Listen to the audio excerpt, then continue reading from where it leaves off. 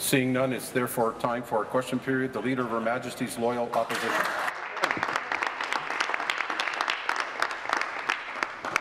Monsieur le Président, ma question est... Mr. Speaker, is for the Vice Premier. The government has said nothing, and the government has taken no measures.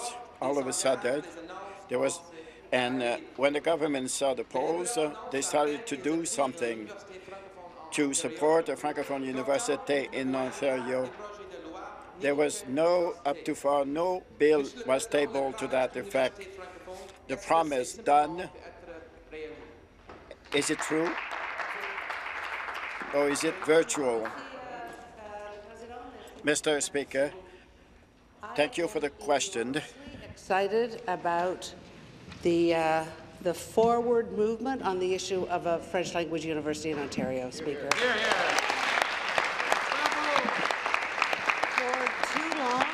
For too long, our Francophone students have not had the opportunity to learn in an environment that is by and for Francophone, Speaker. That is going to change, and I am delighted that we are making very strong progress on that change, Speaker. Merci.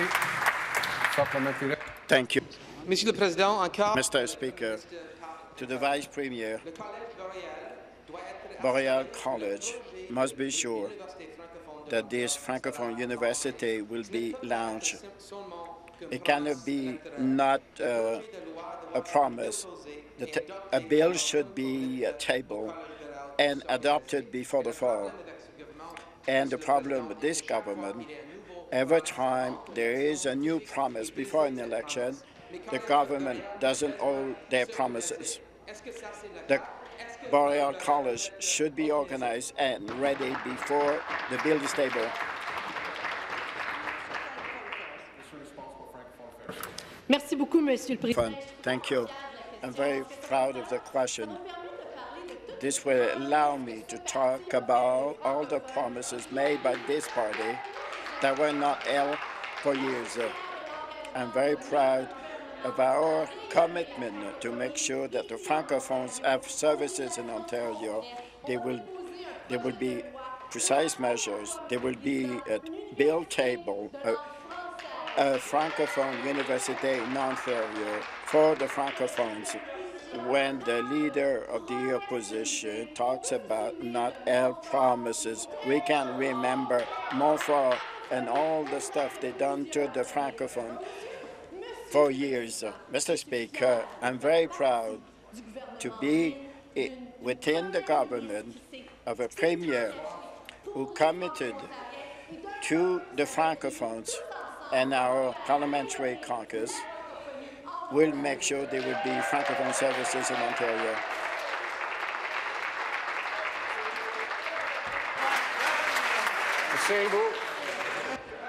Please sit down. Monsieur le Président, encore... Mr. Speaker, to the Vice Premier, the question, will there be a bill, will there be funds before the elections? The government must do something today. The report by Ms. Adam was published a few weeks ago. It was a first step, but we need real commitment from the Liberals and from our corporation involved. I'm still worried. Partners will have representatives from students and from communities. Will this be done?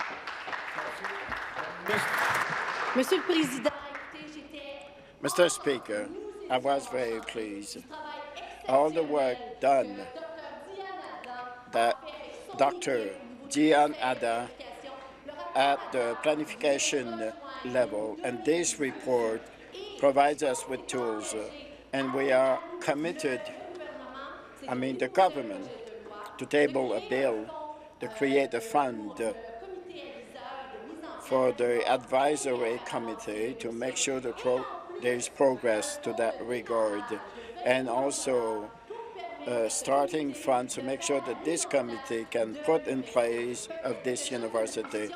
Maybe the opposition leader should review his note to make sure how to create a university francophone. We must table a legal entity. This is what we'll do this fall for the francophones and all Franco-Ontarians. Thank you.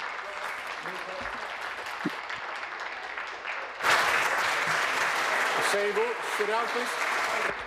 Please sit down. Thank you. New question, Leader of the Opposition. Mr. Speaker, my question is for the Minister of Energy. Last week, the government charged ahead with more contracts for power we do not need. The famous Fit 5 contracts were signed, the most unnecessary fifth sequel since Police Academy 5, Assignment Miami Beach. An unnecessary movie just like these unnecessary contracts. Mr. Speaker, they are the same contracts the Liberals pushed forward on the day after their unfair hydro plan. 390 contracts signed, sealed, and delivered. 150 megawatts of power Ontario doesn't need. Mr. Speaker, why does the government, why do the Liberals keep on signing contracts for power we do not need? Minister of Energy. Thank you, Mr. Speaker. Always happy to answer those questions. If we're talking about movies, Mr. Speaker, it's like Groundhog Day on this side of the House, Mr. Speaker. We get it over and over again from a party that has no idea on the electricity system, Mr. Speaker.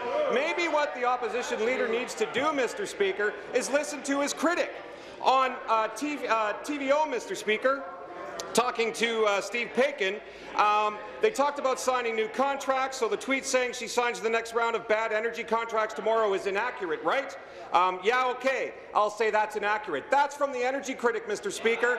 He doesn't even understand the process. When we're talking about Fit 5 contracts, Mr. Speaker, these were from November 2016, Mr. Speaker. There's nothing new here. Just like Groundhog Day, Mr. Speaker, they have nothing to do but light their hair on fire and run from issue to issue, Mr. Speaker. Thank you. Supplementary. Mr. Speaker, back to the minister. The Premier is famous for her so-called conversations. These conversations tend to cost Ontario millions and millions and sometimes billions of dollars. Her latest conversation seems to have promised the opposition party in Quebec a significant deal. According to the leader, the Premier committed to building hydro dams in Quebec for even more power Ontario doesn't need. The Premier, of course, denies that secret deal, but, Mr. Speaker, maybe the Liberals want to come clean because we keep on having new contracts for hydro we don't need. Now there's this report in the newspapers in Quebec about this new secret deal. Are the Liberals in negotiations for more power from Quebec that we do not need? Will the government come clean? Minister. Mr. Speaker, the Premier, myself, have been crystal clear, Mr. Speaker. There's no new contract with Quebec. But, Mr. Speaker, the opposition keeps bringing it up with no facts, Mr. Speaker, and that's part of the whole problem when it comes to the opposition making things up, Mr. Speaker. You know what?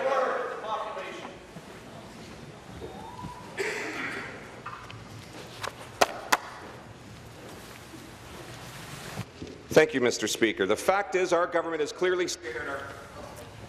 Member for Prince Edward Hastings come to order, and I might jump to a warning if he does something again when I sit down.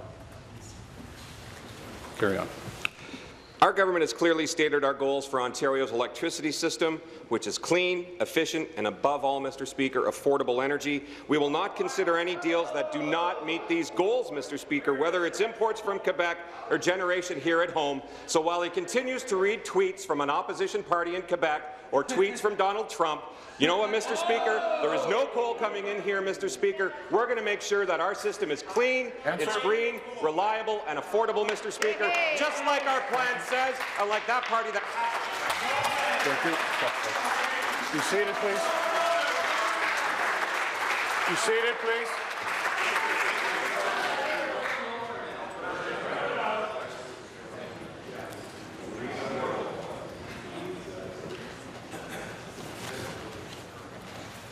Supplementary. Crown witness. Mr. Speaker, again to the Minister of Energy, and talk about Groundhog Day. This is a government that will say anything regardless of reality. They will say anything regardless of the facts. The Premier of Quebec called the CAQ's announcement very worrisome. He said it was a major mistake. The Premier of Quebec may have had different reasons to be concerned, but I too find the deal worrisome. And I know the Minister of Energy is saying the newspapers in Quebec are wrong, the letter his staff accidentally released are wrong, everyone else is wrong, but this is on the front pages of the papers for a reason. It's worrisome that Ontario would be in negotiations to buy power we do not need. We already give away billions of power. I am sick and tired, Mr. Speaker, of Ontario ratepayers having to give away power, pay for power, to give it to Michigan, Pennsylvania, Ohio.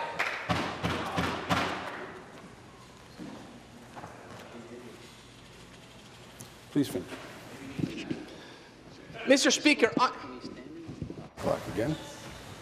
The member from Glengarry Prescott Russell is warned. Carry on. Mr. Speaker, I am tired of over $1 billion of clean, green Ontario hydroelectric power being spilled and wasted. Question? Mr. Speaker, my question is this. Rather than attacking others, will you simply say, the Premier said last week that she was working towards a deal with Quebec, working and talking about it. I want to know unequivocally, are there any negotiations at all with Quebec? Be seated, please. Be seated, please. Minister. Thank you, Mr. Speaker. So let's be crystal clear. The Premier has said there is no new deal. I have said it, Mr. Speaker. But again, they continue to try and find ways to, use some of their own information. But, Mr. Speaker, they continue to tell the people of Ontario the wrong information. They do the same thing when it comes to our energy sector, when it comes to what they call spilling water, Mr. Speaker. This just shows how little they know when it comes to the electricity system. One advantage of our clean, reliable and flexible system that we have built, Mr. Speaker, is that we're able to procure energy on an as-needed basis. This means that we only use the electricity that is produced at the cheapest cost at that time. So it sounds to me, Mr. Speaker, that that party once again wants to start charging ratepayers more and more and more. We have brought forward a fair hydro plan that have reduced rates by 25% on average, Mr. Speaker. And you know what they did? They voted against it. Thank you.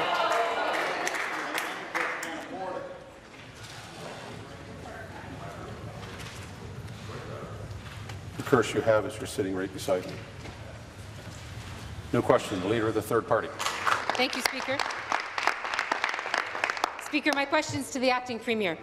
Recently, my office received results of a Freedom of Information request about how much the Liberal government is spending to advertise their $40 billion hydro borrowing scheme. The number, Speaker, is eye-popping. The Premier has allocated $5.5 million from the public purse to sell this boondoggle for bankers to the public. Wow. Documents reveal the reason for this campaign was to counter, quote, negative media coverage of rising electricity bills. Does the Acting Premier care to explain why the government is spending $5.5 million, $5.5 public million, just to fight negative media coverage for the Liberal Party, Speaker? Minister of Energy. Thank you, Mr. Speaker. Always pleased to rise and talk about the Fair Hydro Plan and what this is doing to actually help the people of Ontario. A 25% reduction in all households right across the province, Mr. Speaker. It's important that they know that information. But what's also important, Mr. Speaker, is that they know about the programs that are available. The Ontario Electricity Support Program, this is a program that has increased, Mr. Speaker, increased the refund that many families that qualify will get for it. Mr. Speaker, we have prepared and have a budget to help 500,000 families through the OESP, and we're nowhere near that number yet, Mr. Speaker. We want to ensure that every single person that qualifies for this can sign up for this program, Mr. Speaker. We cannot rely on the opposition parties to talk about these programs, so we need to ensure that the government has its responsibility to raise awareness about these programs and services that are actually helping Ontarians, Mr. Speaker. We're making sure that we're helping First Nations individuals, low-income individuals and seniors, Mr. Thank you. Supplementary. Well, Speaker, the Liberal government is spending $5.5 million to advertise their scheme to the public. The government adds about a plan that the FAO says will end up costing Ontario families more in the long run. Don't do anything to help people who are struggling now to pay their hydro bills. Yet, the government's low-income electricity program, support program that the minister was just talking about, received an ad campaign worth less than half of the $5 million, 5.5 that they set aside to promote their borrowing scheme. So can the acting premier tell us, Speaker, why the Liberals are more concerned about spending public money to save their own political skin than they are about informing low-income families about how to get relief from soaring hydro bills? Thank you. Minister. Thank you, Mr. Speaker. We're very pleased with the OESP program, Mr. Speaker, and the people that it's helping, but we know that it can help more people, Mr. Speaker, and that's what the Fair Hydro Plan did, Mr. Speaker. It brought forward solutions to help low-income individuals, unlike their plan, Mr. Speaker, that didn't even mention First Nations and waited to the last page, Mr. Speaker. And I know they forgot to talk about their plan because, Mr. Speaker, it did nothing to help the people. But on top of that, Mr. Speaker, there are more programs that are actually going to help low-income individuals, those who live in northern or rural communities, Mr. Speaker. That's the Triple RP. We've changed that, Mr. Speaker, from just being Hydro 1 R2 customers to include both Hydro 1 R1 and R2, plus 6 other local utilities, Mr. Speaker, making sure that their distribution charge is on average like everyone else in the province, Mr. Speaker. They're saving significant dollars. So we'll continue to talk about this plan that's helping every single household and 500,000 small businesses and farms in this province, Mr. Speaker. Final supplementary. Well, Speaker, I have to say that if the Liberal government is so committed to helping people who have to choose between keeping the lights on and feeding their families, why didn't they just use that $5.5 million advertising budget to actually help the people of Ontario deal with the cost of electricity? Thank you. Minister. Thank you, Mr. Speaker. If they're concerned about helping so many low-income individuals and helping every family across the province, why didn't they vote for the Fair Hydro Plan, Mr. Speaker? That's a 25% reduction that everybody saw in this province on July 1st. But instead, Mr. Speaker, they chose to vote against that. They chose to vote against on-reserve First Nations having their delivery credit removed. They chose to vote against the OESP program that's helping seniors, that's helping low-income individuals, Mr. Speaker. They chose to vote against the Triple RP, helping rural and remote people, Mr. Speaker, that live in those parts of our province. Of course, Mr. Speaker, that's not unusual for that party because they always seem to vote no on everything that actually helps people in this province, Mr. Speaker. That's why we're bringing forward programs like the Fair Hydro Plan, like Bill 148, that will continue to invest in the people in this province and make a difference in all of their lives, Mr. Speaker. New question, the Leader of the Third Party. My next question is also to the acting premier, Speaker. This ad campaign has been funded, go figure, right through the 2018 election campaign, Speaker. And because of the sneaky changes that this government made to the Advertising Act, the Liberals get to run their partisan political ads about this costly scheme right during the election next spring, without any oversight from the Auditor General, Speaker. Does the acting premier honestly think that using public money on partisan ads for their $40 billion borrowing scheme is going to win them and their government enough good favour with Ontarians to keep them in office come next June? No. Thank you, Deputy Premier. Minister of Energy. Minister of Energy. Thank you, Mr. Speaker. So let's talk about the Fair Hydro Plan, right?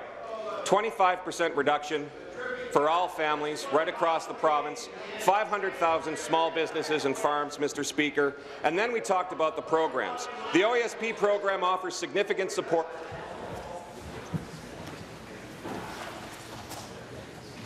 I'd hide my eyes too. The member from Renfrew, come to order. And previously, the member from Hamilton East Stony Creek, come to order. Carry on. Thank you, Mr. Speaker. And as I was saying, the OSP offers significant support to low-income households across the province, and nearly 300,000 Ontarians have already applied since last year, Mr. Speaker, and we've been doing everything we can on this side of the House to get enrollment even higher. We've put the inserts directly in people's bills, created advertisements, Mr. Speaker, as we're talking about, and even more, we're working with the Ministry of Community and Social Service to talk about Ontario Works automatically qualifying, Mr. Speaker. Thank you. Supplementary. Speaker, let's talk about using public dollars for partisan purposes. Speaker, let's talk about that. The Auditor General herself said that the Liberal government's changes to the advertising laws give them a partisan advantage. And we know from the FOI documents on my desk right now that the reason for this ad campaign in the first place was, quote, negative media coverage for the Premier and her Liberal Party. Has this Premier not yet learned her lesson about these sneaky kinds of tactics, and that Ontarians are fed up with this kind of behaviour by this Liberal government? Thank you. Minister. Mr. Speaker, it would only be the party opposite that sees giving families an additional $1,000 off their electricity bill as sneaky, Mr. Speaker. It would only be the party opposite as making sure that every family sees a reduction in their bill as sneaky, Mr. Speaker. You know what's sneaky? Is they actually voted against that, Mr. Speaker, and then don't publicly say that. Mr. Speaker, on this side of the House, we've made sure that we've brought forward a plan that is going to actually help every single household, is going to continue to find ways to help businesses, Mr. Speaker, and we're going to continue to work to ensure that the message gets out so more and more people that qualify for the OESP program can get on it, Mr. Speaker, unlike the opposition parties. Thank you. Final supplementary. Speaker, this advertising campaign is expensive. It was clearly thought up to help the Premier and her Liberal Party bounce back in the polls. It is touting the so-called benefits of a program that the FAO says will be bad for Ontario families. And the Premier is running these ads without any oversight from the Auditor General because her party decided to change the rules to favour the sitting government. This all amounts to the exact same thing, Speaker. Why is this Liberal government once again prioritizing their political future over the needs of Ontario families? Thank you. President of the Treasury Board. President of the Treasury Board. Yes, thank you very much. And Speaker, I would like to remind everybody that Ontario is the only jurisdiction in Canada that actually has a Government Advertising Act which gives the Auditor General oversight. The party opposite voted against the original legislation in 2004, and they voted against the update in 2015. And let me tell you what is in that updated legislation which they oppose. What is in that updated legislation is an explicit prohibition on government advertising when there is a scheduled general election, which we will have in June of 2018. There is an explicit prohibition on government advertising 60 days before the writ drops. We will not be running fair hydro ads during that period.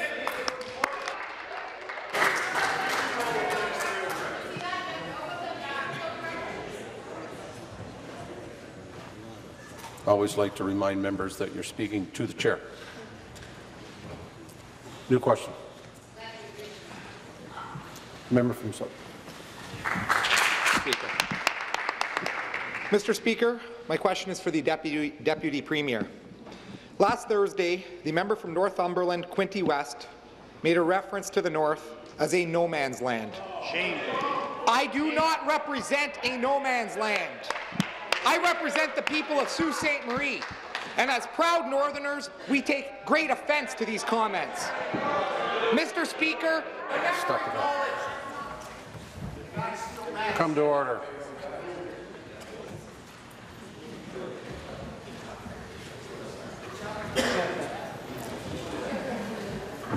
Member. Mr. Speaker, the member acknowledged making these comments, and the video shows. We can clearly see him making these comments to the member from Parry Sound. People in my community constantly tell me that this government does not care about the North. This confirms that belief. So, Mr. Speaker, will the Deputy Premier please acknowledge the truth and apologize for this attack on the North? Or will she reaffirm what we already know, that the people of Northern Ontario don't matter to the...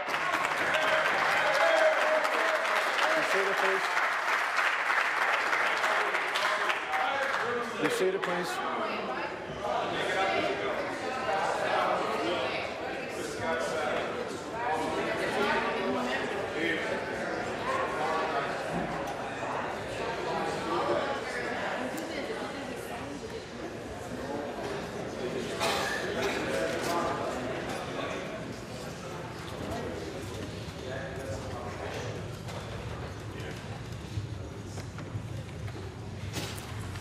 Deputy Premier. Speaker, there are many people in this legislature who work very hard for their constituents. I could tell you that the member from Northumberland Quinte West has no parallel when it comes to listening to people in his riding and responding to people's concerns in his riding.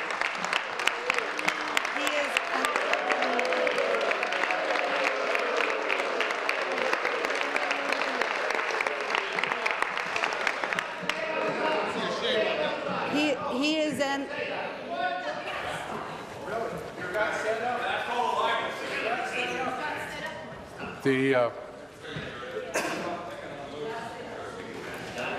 Stop the clock for a minute.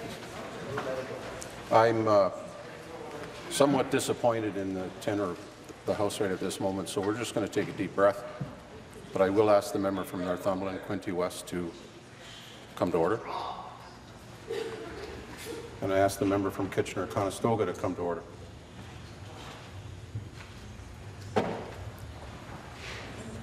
And the member from Beaches, East York.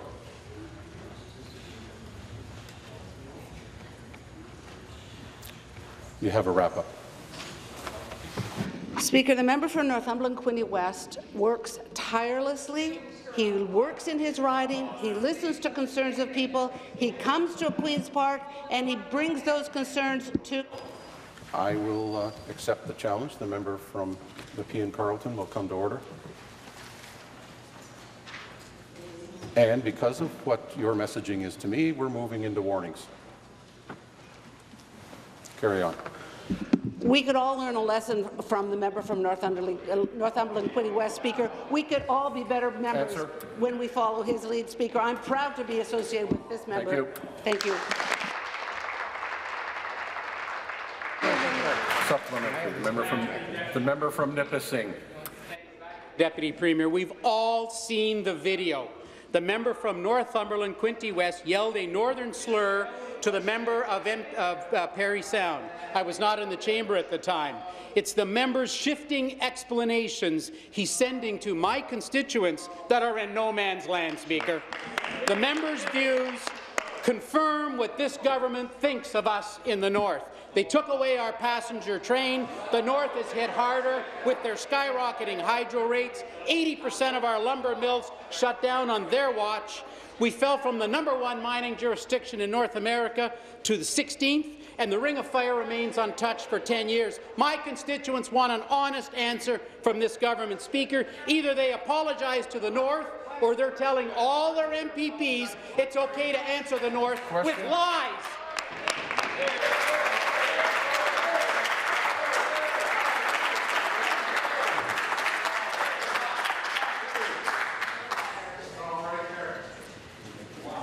The member from Nipissing will withdraw.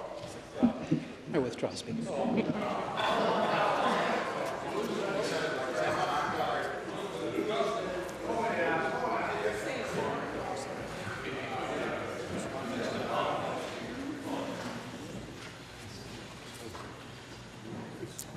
Deputy Premier. Minister of Energy. Speaker, I'm very pleased to stand up and talk and represent a party that actually does things for Northern Ontario, unlike that party, Mr. Speaker, that makes a box and says, let's cut out the waste, let's fermer Collège Boréal. That party has no idea about Northern Ontario, Mr. Speaker. Expansion of Highway 69. I'm at Canadore College making announcements. Where's the MPP? Not there, Mr. Speaker.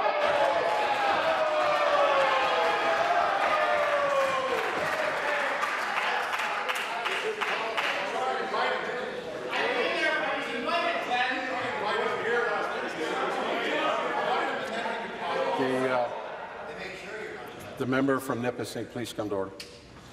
I kind of told you about this 4 minutes ago, and I also dealt with this last week. Leave each other alone. Do your job in your own writing. The member will withdraw. I withdraw, Mr. Speaker. Finish. So let's continue, Mr. Speaker.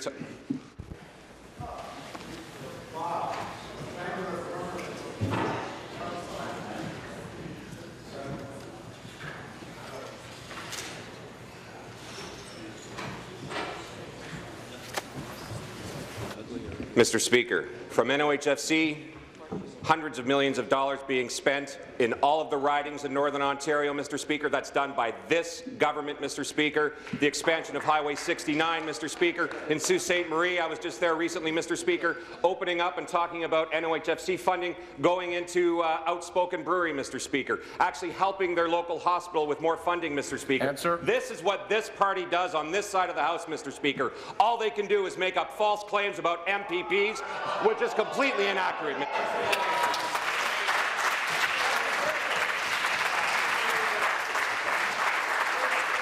Stop the clock, please.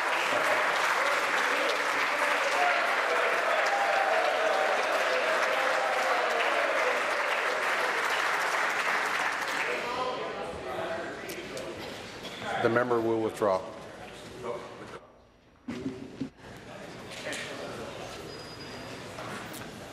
New question. The member from London Fanshawe. To the acting premier. Peggy Clark of London came to Queen's Park earlier this month to support the NDP's call for a public inquiry into a broader investigation into long-term care. Peggy's mother endured crisis after crisis. She was treated with the wrong medication for 3 months. She was moved 3 times in just 6 months, and her personal belongings went missing.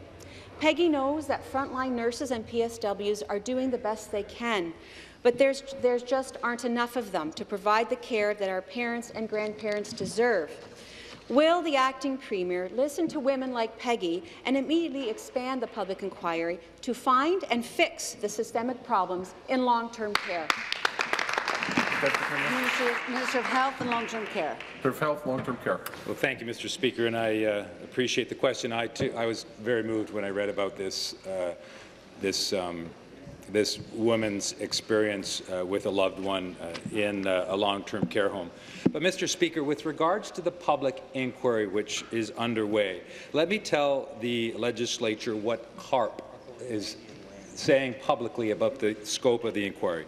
We are pleased that the inquiry will look into both the circumstances and the systemic issues around the Wetlaufer case, said Wanda Morris, VP of Advocacy of CARP. This opens the door to issues like funding and staffing, which may indeed be the root cause of why Wetlaufer was able to continue to kill and assault care residents for so long.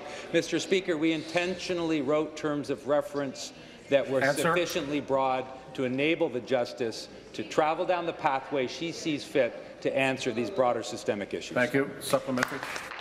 Thank you, Speaker. Speaker, far too long, the Conservatives and the Liberal governments have swept problems in long-term care right under the rug, and it's time to change that. Families and caregivers like Peggy Clark are calling for a broad public inquiry into long-term care. Leading advocates like the Advocacy Centre for the Elderly are demanding a broad public inquiry into, quote, the huge problems in long-term care. And members of this legislature have voted to support a broader public inquiry that gets to the bottom of the real problems in seniors' care. Will the government do the right thing and expand the public inquiry, or will it find another reason to sweep the problems right under the rug? Thank you. Thank you, Mr. Speaker. And the Registered Nurses Association of Ontario, the headline of their press release read, RNAO welcomes broad-based public inquiry into nursing home deaths at the hands of Elizabeth Wettlaufer. And here's the quote, Mr. Speaker, a broad-based public inquiry should address concerns about the health and well-being of Ontarians living in nursing homes, says the Registered Nurses Association of Ontario. RNAO is pleased the province answered its call for an independent public inquiry to get to the bottom of the events surrounding Wettlaufer's horrific actions, and in particular address the systemic factors to prevent a similar tragedy from occurring. We are pleased, said RNAO, that the government listened to our request to set up a public inquiry with a broad mandate. We now urge Justice Gillese to exercise her full authority to make recommendations that will address the failings of our current system, including legislation and regulations, funding models, staffing, and others. Thank you, Mr. Speaker. New question, the member from Ottawa-Vanier. Thank you, Mr. Speaker. To our excellent Minister of Francophone Affairs, today, September 21st, all Francophones in Ontario are celebrating Franco-Ontarian Day. We have started this day with the raising of the flag here in Queen's Park, with a very large Francophone community that are represented here, as well with the students that are representing Francophone councils here. I would like to welcome them. I was wondering if the Minister could tell us about the commitments that we have made here among the government towards the Francophone community. The Minister. Thank you very much, Mr. Speaker.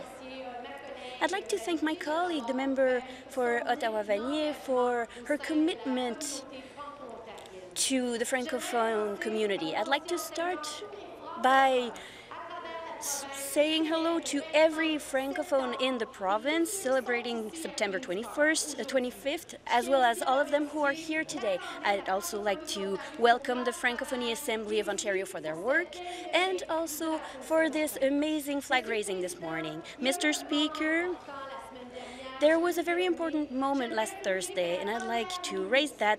The Premier has honored the whole province and Franco-Ontarians by being the very first provincial leader to make a speech at the National Assembly in Quebec. She remembered her commitment to Franco-Ontarians, talking about the Francophone University. And, Mr. Speaker, we are very proud today. Thank you. Supplementary. I would like to thank the Minister for her answer. It's with great pleasure that we see our government's commitment. I'd like to have more details regarding the Francophone University. Could the Minister please tell us more on this topic? Thank you. The Minister. With great pleasure, Mr. Speaker. I'd like to highlight that the member is also a great ally for Francophones. I'd like to thank her for her work. Let me remind you, Mr. Speaker, that our Francophone community has been waiting for the creation of a Francophone university that is managed by Francophones. We've been waiting for this a long time. We've decided to table a bill to create a Francophone university in Ontario, and we can be proud of it. That university will be the first one of its kind in the province and will offer more possibilities to students who want to study in French. Believe me, this university will open a world of opportunities for Francophones and Francophiles in southwestern Ontario, but for the whole province, really. It's a great step and a significant step for our young people, and I would like to thank my colleague, Deb Matthews, for her leadership on this file. Thank you very much. The member from Nepean Carleton. Mr. Speaker. My question is to the Minister of Energy. Last week, the Crown began to lay out its case in the infamous gas plants trial. And before the government starts to tell us that this is a matter before the courts, and they begin to dodge, dip, dive, and play a game of duck and play a game of dodgeball, I want to share the words from the Crown Speaker. Laying out their case, they said, quote, despite the Liberal Chief of Staff being, quote, painstakingly advised for his obligations to maintain records, the defendants, quote, acting together destroyed records that they had a legal duty to preserve. So, Mr. Speaker, despite those comments, I'm not going to ask about any specifics in the case, but I do want the minister to apprise this Assembly why it is that the Liberal government has a policy to hide the truth.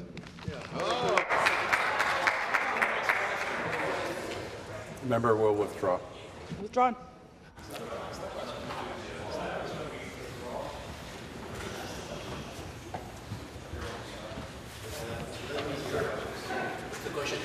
Yeah.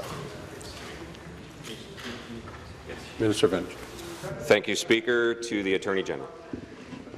Well, so thank you very much, Speaker. I will attempt to answer a withdrawn question, and the answer, Speaker, doesn't change because the member acknowledged that in her own question that it will be inappropriate to discuss any matters that are before the courts. And I appreciate the member that she has the knowledge of the rules, and she very much appreciates the fact that these matters are before the courts, and it will be highly inappropriate for any members in this House to engage in any conversations that are subject to a court proceeding. So, Speaker, that's the best answer I can give at this moment to a withdrawn question. Thank you.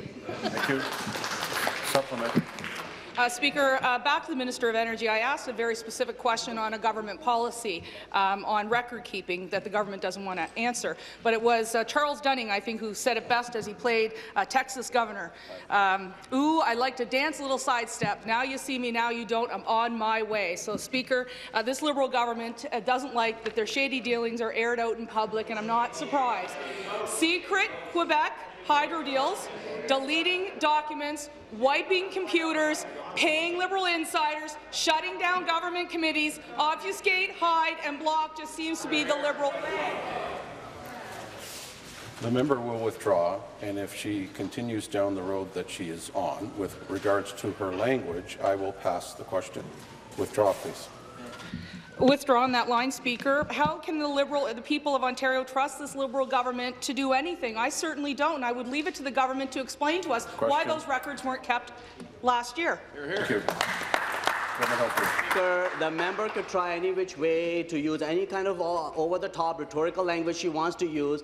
She, in her own question, admitted that she's asking a question that is related to a trial that is taking place, and she knows the rule better than anyone. She's been in this House long enough to know that when it comes to a matter that is before the courts, it is inappropriate for anybody to engage this conversation. That's the rule that applies to this instance, no matter how you frame the question or any other matter. And therefore, Speaker, I advise everyone not to engage in line of questioning that can have an impact on a case that is ongoing. Speaker, we should respect due process. We should respect the independent judiciary and the work that is going on in that particular case. Thank you.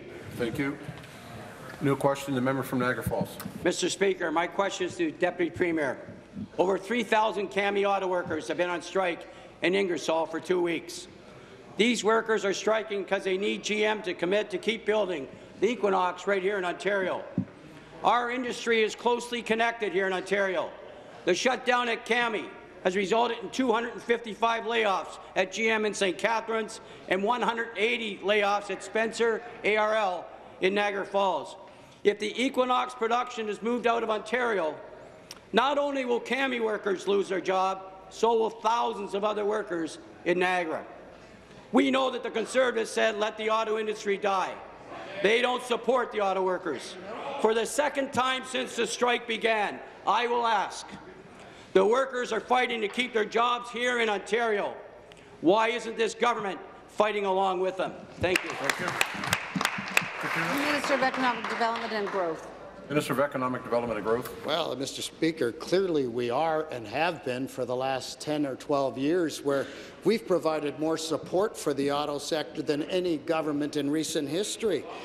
But our thoughts today, and I'll talk about that in a minute, our thoughts today continue to be with our auto workers and our auto sector in this province. And I appreciate the question from the member opposite, because it's very important for me to say this. We will continue to urge both parties, General Motors and the workers, to reach a conclusion to this negotiations as soon as possible, because we know there are ripple effects now across our auto sector, including places like St. Catharines. We need to get these parties to a conclusion in this collective bargaining process as soon as possible and move forward in a positive way. Yeah, Mr. Speaker, to the Deputy Premier. Not one auto plant has been built in Ontario in 15 years, and 9 have been built in Mexico. Despite GM making record profits, these workers have been told they need to accept cuts to their benefits, their pensions, and a two-tier wage system. Think about this. Despite having the highest skilled workforce, which has the highest quality record in the world, we keep seeing our jobs shipped to Mexico. The workers are fighting back. They're trying to keep these jobs in Ontario, and not just for themselves, by the way, for all of us, for our kids, our grandkids. They're trying to protect thousands of jobs all over Niagara, all over Ontario. The Liberal government has to have an auto strategy. You'd realize that if those Cami jobs get shipped away, so do thousands of other workers in a number of sectors in Ontario. We know what these workers are doing to try and keep jobs in Ontario. Why won't this government produce a strategy that supports auto workers and Ontarians? Thank you. Minister. Mr. Speaker, I hate to be glib about this, but where's the member been over the last 12 years when he's been sitting across the aisle and watching a government that's been the most supportive government of the auto sector in recent memory? The investments that we've made in partnership with that sector, Mr. Speaker, and the member ought to acknowledge this, save the sector. We wouldn't be talking about the auto sector today were it not for the investments this government has made. And that's not just past investments. We've invested $2.6 billion, Mr. Speaker. In fact, we've seen the auto sector commit $2.6 billion since the fall of 26. That's helping to support 40,000 direct auto jobs.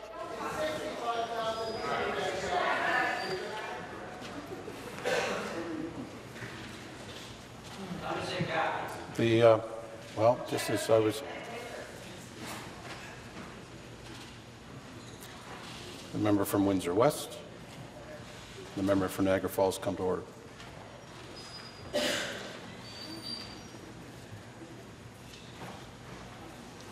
Thank you. Finish, please. Simply put, Mr. Speaker, since 2004, this government has invested $1.4 billion, leveraging $15.8 billion, and creating or retaining more than 72,800 jobs. And, Mr. Speaker, that's just the jobs created or retained. Thank you. New question. I stand, you sit. Member from Barrie. Mr. Speaker, my question is for the Minister of Environment and Climate Change. I would like to congratulate the Premier and the Minister on the historic signing of the linking agreement with Quebec and California last Friday. As we all know, climate change is one of the biggest global challenges we face today. This government knows that Ontario needs a realistic and affordable approach to fighting climate change. That's why we have implemented a cap on pollution in order to create real emissions reductions in Ontario. To date, we have had 3 auctions, each of which has sold out, the most recent of which generated just under $526 million. Wow. On Friday, September 22nd, Ontario signed an agreement to link our carbon market with Quebec and California starting January 1st, 2018. Speaker, can the minister please explain to the House why linking Ontario's carbon market with Quebec and California is the most affordable and effective emissions reduction plan for Ontarians? Minister of the Environment and Climate Change. Well, thank you, Speaker, and thank you to the hardworking member from Barrie for that question. Speaker, our government knows Ontarians are concerned about the devastating effects of climate change, and that's why we've taken initiatives to put a cap on greenhouse gas pollution through our carbon market. Third-party economists and analysts have shown our plan, which includes linking our carbon market with California, the state of California, and Quebec, is best for Ontarians because it allows us to achieve real emission reductions at the lowest possible cost to both business and consumers. Speaker, we know that linking these two economies, California and Quebec, is the best plan for Ontario. Third-party experts know it. Business knows it. The only people who seem not to know it are the members opposite. But third-party experts have said this plan, the third-party experts have also said that the PC's plan will cost 4 times more than ours without providing any real emissions. Supplementary. Mr. Speaker, on Friday at the signing of the linking agreement, California Governor Jerry Brown stated, "Climate change, if left unchecked, will profoundly disrupt the economies of the world and cause untold human suffering." Mr. Speaker, we know that this global problem requires global solutions. That's why Ontario is expanding its market-based approach to join with other jurisdictions through the Western Climate Initiative. While we are working with our partners across North America to expand the market, the proceeds for the auctions will continue to be invested into programs and projects that will help families in Ontario protect the planet and save money. These projects include greener transit initiatives, improved cycling infrastructure, and the recently announced Smart Thermostats program. Mr. Speaker, could the minister please inform the House of the ways in which the proceeds from cap-and-trade are being reinvested into our economy in order to lead Ontario to a greener future? Thank you. Minister. Well, thank you to the member for that important question, Speaker. Speaker, we know that tackling climate change is an important task. Not only that, we know that we cannot take this challenge lightly. We must achieve real results. In Quebec City this past Friday, both our Premier and the California Governor Brown said that together our three jurisdictions, that's California, Ontario and Quebec, are setting an example for other regions in the world to take action and lower emissions in a cost-friendly way. Together, we're leading North America in emission reduction efforts and decarbonizing our economies through effective and efficient means. Our plan, Speaker, reinvests every dollar, allowing us to invest up to $1.9 billion each year in green projects. Such an investment in clean technology and home retrofits. These projects allow the people of Ontario to participate in green initiatives that help save the planet, and they do so at the lowest cost possible. Thank you. The question, the member for the Oshawa. Monsieur le Président, my question is for the Minister of Francophone Affairs. The law on French language services is now over 30 years old. The French Language Services Commissioner, Mr. François Boulot, mentioned in his report of last year as well as this year that complete reform of the law was necessary. He recommended that the law reflects the reality of today. Mr. Speaker, why is the government not updating this law? I would like to thank the member for his question. In effect, the law is 30 years old, and since then we've been able to make significant steps forward in our beautiful province. This law must be modernized, and I said this when I made a concrete commitment at the University of Ottawa. On the same token, I know that the Commissioner is not expecting us to open the law if we're not going to do something significant.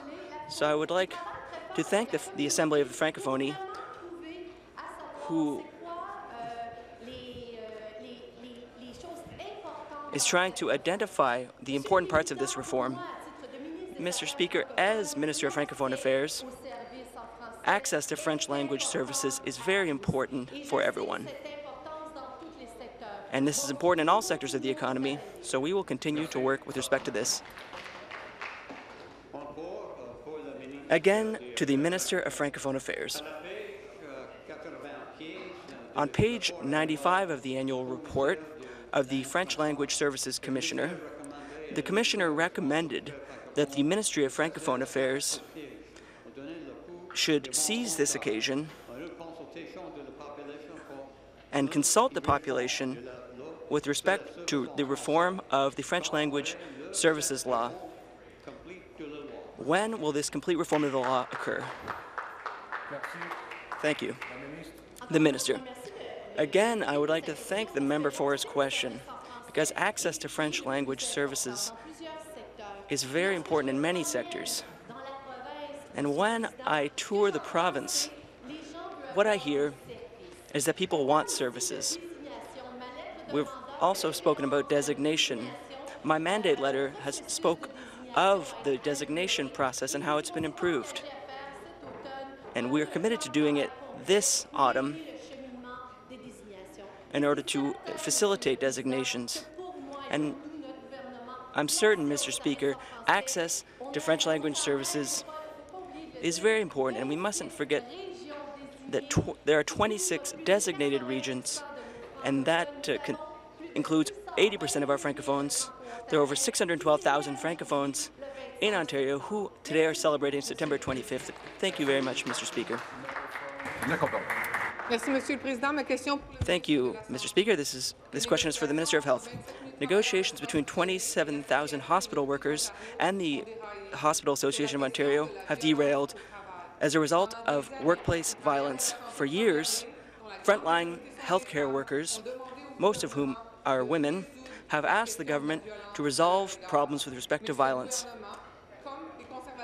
However, this government, just like the Conservatives before them, is continuing to limit hospital budgets, firing frontline staff, and causing an overcrowding problem within our hospitals. What will the government do in order to stop exacerbating the problem, and how will it start to protect frontline healthcare workers? Well, thank you, Mr. Speaker. And we absolutely can't tolerate tragic incidents of violence in any of our hospital or healthcare facilities, and for that matter, any government facility across this province. Mr. Speaker, we aim and our goal is not only to have a culture and environment of zero tolerance, but to actually have as that ambitious goal zero violence against our healthcare workers, including those who are predominantly affected, our nurses, who are those hard-working individuals that provide that important care. So, Mr. Speaker, that's why, and I think, if I recall correctly, it was around 2 years ago that, along with frontline workers themselves and the associations and the unions that represent them so aptly and experts in the field of stamping out workplace violence, we created a table entitled Workplace Violence Prevention and Healthcare Leadership Table to do just that, to actually realize that goal that I stated earlier, but to work with those individuals and those frontline workers and those that represent them to make sure we actually have the impacts we're looking for, Mr. Speaker. Supplementary.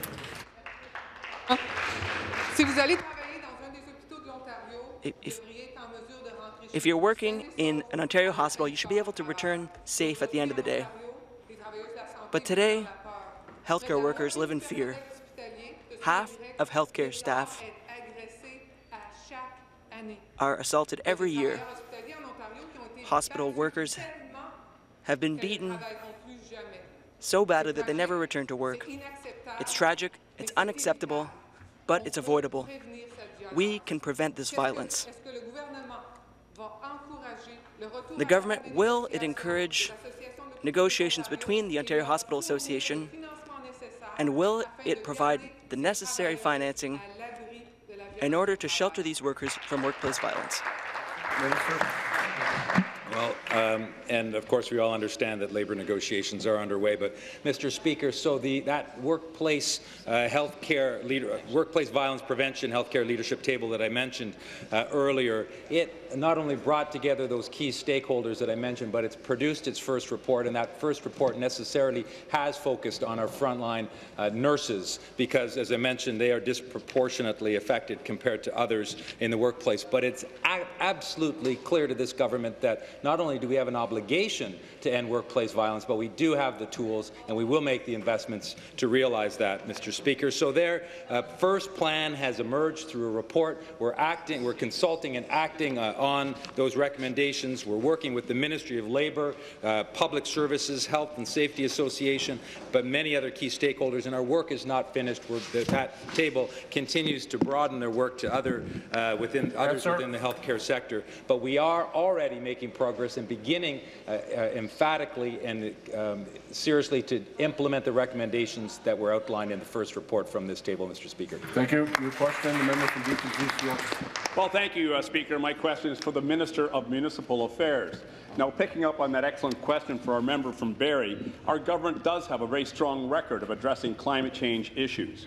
And for instance, earlier this summer, the Minister of the Environment and Climate Change announced that Ontario is investing up to $100 million from the proceeds of its carbon market into the Global Greenhouse Gas Challenge Fund in 2017-18, a program that will help support community-led action on climate change by reducing carbon emissions. Now, we are already experiencing the effects of climate change in Ontario with increased extreme weather events. This has been an extraordinary year of flooding in Ontario, as we all know. In May, Renfrew County and Pembroke experienced significant flooding. In Beaches, East York, we had significant flooding as a result of record-high lake levels. Heavy rain flooded homes in the Ottawa River, and in June, homes in Midwestern Ontario were flooded. Then we saw in August, basements in Windsor and Essex County were overwhelmed by a sudden and intense rainstorm. Some of them were being flooded for the second time.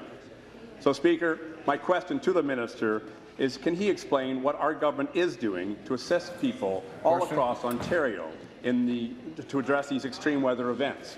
Thank you. Minister of Municipal Affairs. Thank you to the member for the question. We are indeed seeing an increased number of natural disasters, resulting in more assistance flowing to help people through our programs. Between 2005 and 2010, Speaker, there were 17 declared disasters in the province requiring $8 million in provincial assistance.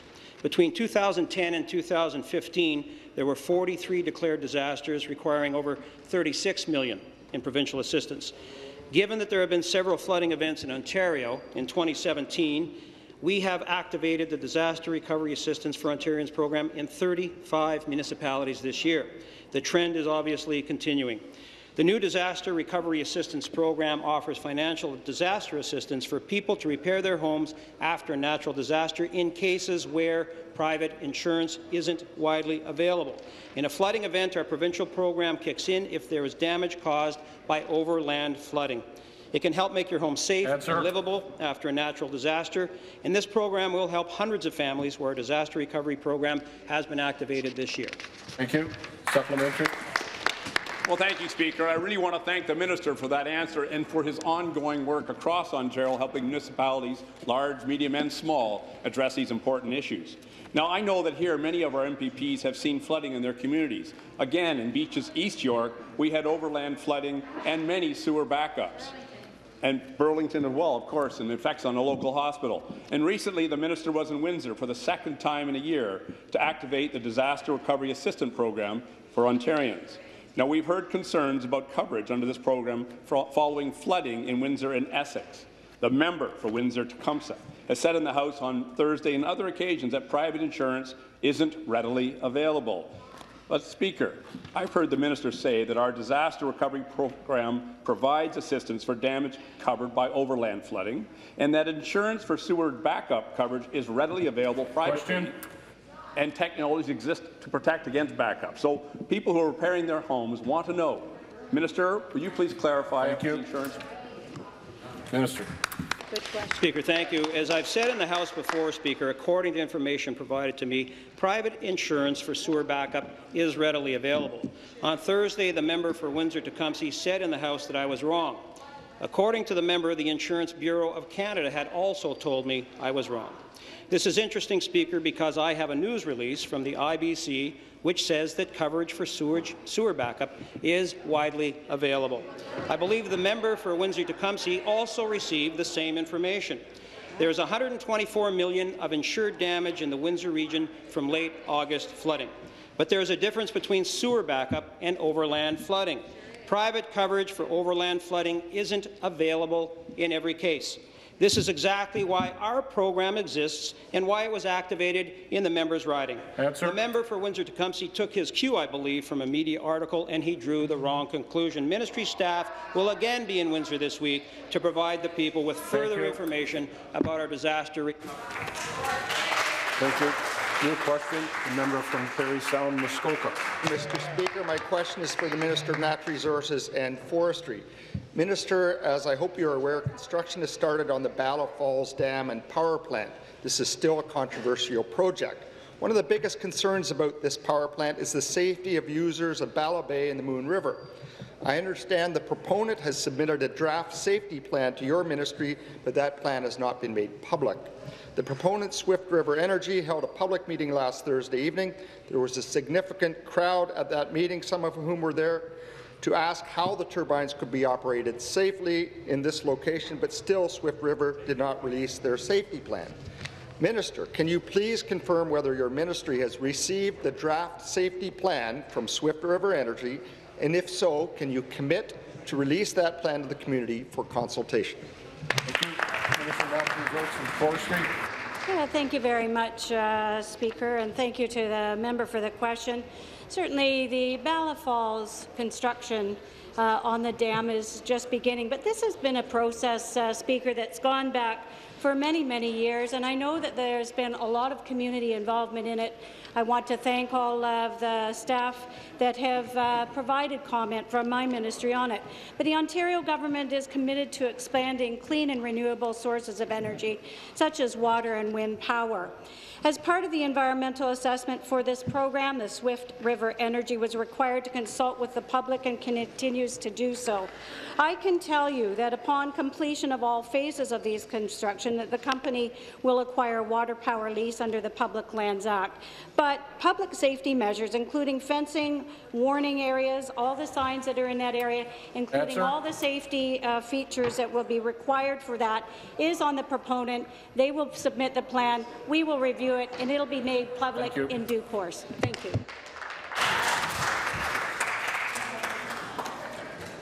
We have just recently arrived a very special guest in the Speaker's Gallery. I am going to breach my own recommendation and introduce that person. I would like you to welcome the Honourable Alan Chesney, the Prime Minister of St. Lucia.